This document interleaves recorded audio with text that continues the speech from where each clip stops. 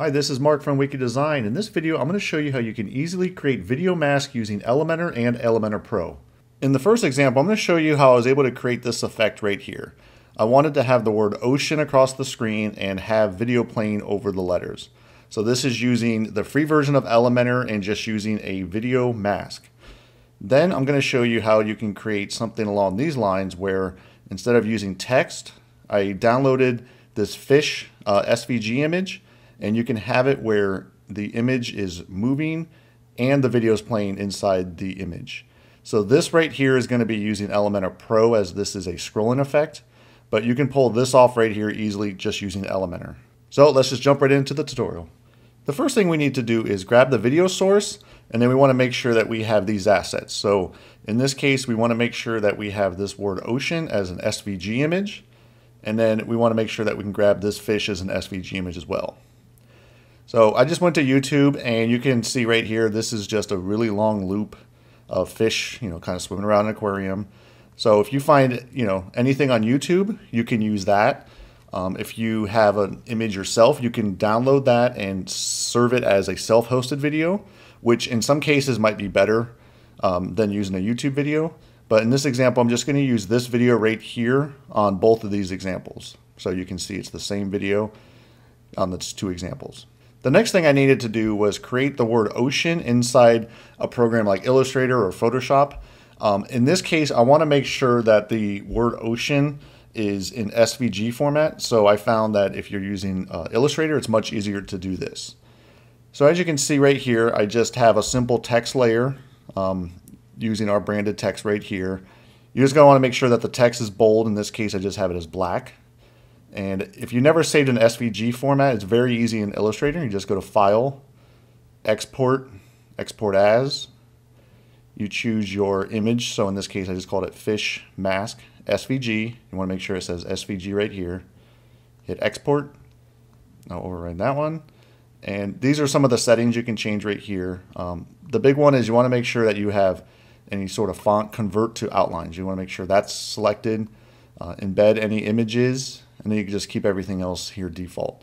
So once you hit OK, it's going to save that as an SVG image, and that makes it much better than using a PNG or anything along those lines because it's a vector image. So you can see if you zoom in really close, it's not going to get pixelated like a PNG or anything like that. So that's why I recommend anytime you do masking, if you can, always use SVG images. So in the next example, I wanted to have a fish outline right here. So instead of doing this by hand, you can go to a website like Icon Scout or Flat Icon and find a fish that will fit your needs. So in this case, I just went to one of these fish right here, and I believe it was this one. And you just go hover this, hit SVG, and you can download that. Or Flat Icon, very similar website. This one's free, and you can just go click on a fish and click SVG right here.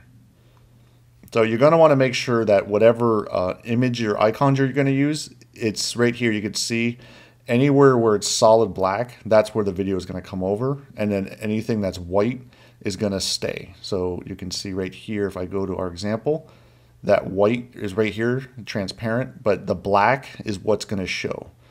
So like I said, you're going to want to make sure that it's solid. So in this case, if we chose this one, these two, I don't know if that's koi fish or sharks, but that would be fully solid the whole way, and it wouldn't show like an eyeball like this. Hopefully that makes sense. Okay, so now that we have the video source and the two SVG images, we can now go ahead in Elementor and start to create this.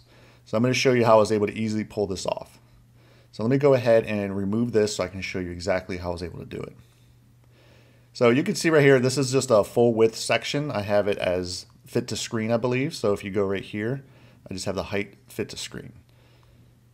So in this case, what we need to do is pull in the video widget. So just type in video, click in the video widget right here, and we need to go ahead and copy this URL and paste it into here. So like I said, if you have an image that's self-hosted, you could do that as well. If you go right here, self-hosted. And let's say we want to start this at like 20 seconds. Because in the beginning, I think they have like an intro. So that's what's good about this widget. You can easily tell it when to start and end. So let's just start at 20 and just keep it there.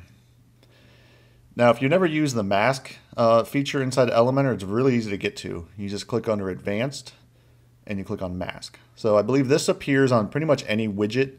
It's only at the widget level, so masks don't appear at columns or sections or anything like that. So if you click on that, or if you go to a section, you're not going to see the word mask.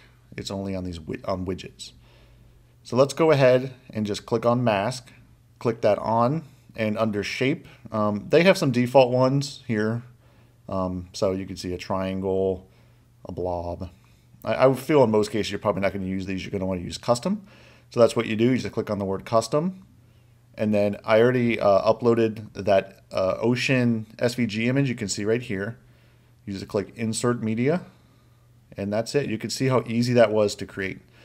Now let me go ahead, hit update, and let me show you a trick that most people probably don't know about, and that is by default, if you have autoplay enabled, the browser might not actually play it. Let me show you what I mean by that. So if you see right here where it says autoplay, you would think that if you click update, the browser would automatically play that video. Let me go ahead, hit refresh, and show you what's happening. You can see right here when you have autoplay, nothing's happening. It's forcing you to click on the video. And that is because by default, the modern browsers now, they have it where if a video has audio in it, it will not autoplay. So a lot of people don't know that, and I actually think it's a really good feature because that eliminates any of those annoying websites where you go to and it automatically starts playing loud music. The browsers did this because a lot of people had autoplay on. So what you need to do is go over to this button right here, mute, and turn that on. So if the video does have audio, you need to make sure that mute is on or it's not going to autoplay. So if I go back to the preview website, you can see it's automatically going to play. So it's not where the user's going to have to click. And that was it. That was as easy as it gets when it comes to how to have a text overlay as a video mask, basically. And you can go ahead in here and click loop. You can turn off player controls, because if you had a bigger mask, the video controls are still going to be down here. So if you look right here where my mouse is, you can see it's kind of changing things. So I'm actually interacting with the player controls, but you can't see it. So if you just turn those off, the user's not going to be able to turn those on and off. So let's go ahead, hit update, hit refresh. Let's make sure everything's working correctly. And yeah, you can see if I move my mouse down here, it's not doing anything, so I'm not able to turn on and off the video.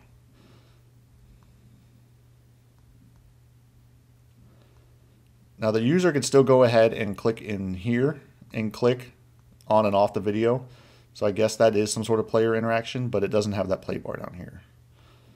Now you can go ahead in here, and there are some additional settings. So you can see you have fit, fill. This is going to fill the whole container right here. You can do custom. So usually you're going to want to use like a percentage. So if you wanted to have it where it's smaller than the width of the widget, you can do that right here as well. And you can see you can scale it up, you know, whatever your use case is going to be. But if you want to show the whole word, in this example, just go to fit. That's going to fit it all the way up to the edge of that widget. And then you can repeat it. This is more for how you want to align it within the widget. So you can see, you can do top, you can do the bottom. But I would say in probably most cases, you're going to want to just keep it at the center. And then you can do repeat, no repeat. So I don't know a use case where you would need multiple versions of the text like this. So you can just click no repeat. Let's go ahead, just hit update, make sure everything's still working correctly. Yep, that works. And the user can still go ahead and click on and off right here. Now let's go ahead and add a self-hosted video so you can see what settings you have there. So I have this one right here where it's just a sailboat sailing down with the ocean. And let's go ahead, let's say we don't want to have that start at 20. Autoplay is on, mute, player controls off, and let's hit update. Let's go ahead and test it and see if the user can click on and off like in the YouTube video. So I'm clicking around, and it looks like if you have a self-hosted video, it doesn't have that feature where the user can click on the video and have it stop. Now I'm going to show you how I was able to pull this effect off right here where we have a fish flying across the screen as a video mask. Let me go ahead in here and remove this video widget, and show you exactly how I was able to build that.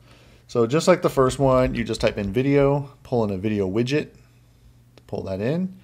We have our YouTube link right here. So it's the same video, you can see. What I did in this section is I wanted the fish to kind of fly further across the screen. So you can see right here, container width, I changed that to full width. That way it's going to take up more of the container. So let's go back into that video widget. And just like the other one, let's have it start around 20 seconds. Autoplay, going to want to make sure that's on mute. Turn off the player controls. And now let's head over into the mask. So go under Advanced, Mask, turn that on. Under Shape, we do Custom again.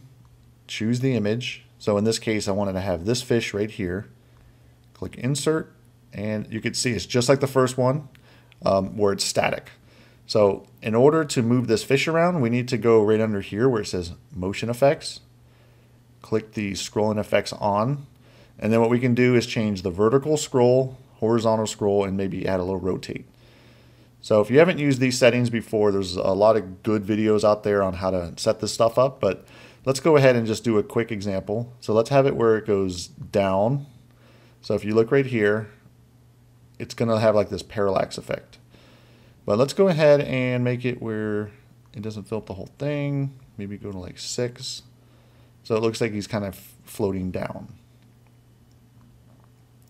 Now we can go to horizontal scroll. This is where he's going to show some movement to the left and right. So you can see right here, he's kind of going left and right. Let's have him go to the right. So he's always swimming to the right. And then same thing here, you can kind of change when this viewport happens. This is the viewport, and this is when the effect comes into play. So you can see right here, if you change it to like 20 and 80%, that means that when the user scrolls down about 20% of the page, you can see right, it's going to kick on like right around here. It's going to start to swim, and then it will slow down around 80% of the viewport. So right around there, he kind of stops. So what I recommend, just play around with these settings. It's a little confusing at first when you start to use this stuff. But if you start to play around with the speed and the viewport, you're going to see more movement. And one thing I do recommend is click this button right here. This will collapse the Elementor settings so you can see how it's actually going to look on the website. So you can have it where he kind of starts from the top, scrolls down, and swims that way. He's kind of going down and to the right. So let's go ahead and maybe have that vertical scroll, not nearly as much, so it kind of stays in the middle. So you can see he doesn't kind of scroll down as much. And let's add a little rotate. I do recommend not adding too much rotate because he might look a little weird if he rotates too much. See right there? So he's kind of like rotating and swimming down. So let's go ahead, have it where that rotate isn't so extreme, so we can change it where it doesn't really kick on until there. Have him go to the right. Let's see if that looks good. So if you want him to kind of go downward, you can do it like that. Left would do the opposite. So you can see right here, he's kind of going more upward now. And then if you ever need to change the anchor points, right now, every time that you do something, the anchor point for that object is right here in the middle. So if you want to have it where the anchors are always on the top and the left, you can change that right here. So now whenever you pivot things, it will kind of go like up here, start here and kind of pivot around. So you can see it's going to look a little bit different. Swimming up, but I don't know. Just keep that in the middle for now and see what happens. That looks good. Let's have him go a little bit more to the right, so we can go here. Have it where it goes. So I want more movement left and right than anything else. So if you start to scroll down the screen, so you can see right here, kick on right here. So you can see that he's moving right here. That's a pretty big fish. Now let's go ahead and say you don't want the fish to be that big. You can easily change that in the mask settings. So if we go under mask, and if you go under size instead of fit, we can go to custom. And just like in the first example, you can actually change the size of your mask. So in this case, so if you go to like 100% or 200%, you're going to see it's going to scale up, and that's not going to look very good. So if I go here and start to scroll, Unless you really want to have a fish that big or anything along those lines, you can scale that back down. So let's go back down to something below 100%. Let's go to, I kind of want to have a smaller fish, so around 40% or so. Let's type in 40, collapse this, and let's kind of just do a little scroll test. So if you start to scroll, you can see some movement here, and yeah, I would say that looks a little bit better. And so you can also change the position of where he's at. So if you want him to always be on the bottom center, so he's always kind of floating toward the bottom, you can do that right here. If you want him toward the top, you can do top center. So you can see right here. So you can see that the top is right here, the center would be right here, and bottom's down here. This is one of those things that you're going to have to just kind of play around with your positioning and how big you want things to kind of fit it into the website. There isn't just a generic way to do this type of stuff. It's a lot of just kind of trial and error and just kind of playing around. Let's go ahead, hit update, make sure everything works on the front end of the website. And you can see right here, the ocean is loading up, and the user can click on that. And then we have our fish at 40%, kind of going down and rotating a little bit. So he's swimming, and the user can click on this as well and kind of turn it on and off. Well, that's interesting. I guess if you double click, you can pull it up. Yeah, that was a double click, and I was able to pull up the video. So if you don't want that type of functionality, it looks like you're going to have to go to self-hosted video. And the one thing I do recommend, if you do have a self-hosted video, keep it small. Make sure that it's not massive, because what's happening is now you're making the user download that whole video. Whereas when you have a YouTube video like this, it's a little bit better for performance reasons, because the user doesn't have to download the whole video. And YouTube has, CDNs all over the world, so it's a lot faster than self-hosted would be. And that's it for this Elementor tutorial. Make sure that you give it a like, subscribe to this YouTube channel, and hit that bell to receive notifications when I release new tutorials like this. Again, this is Mark from Wiki Design.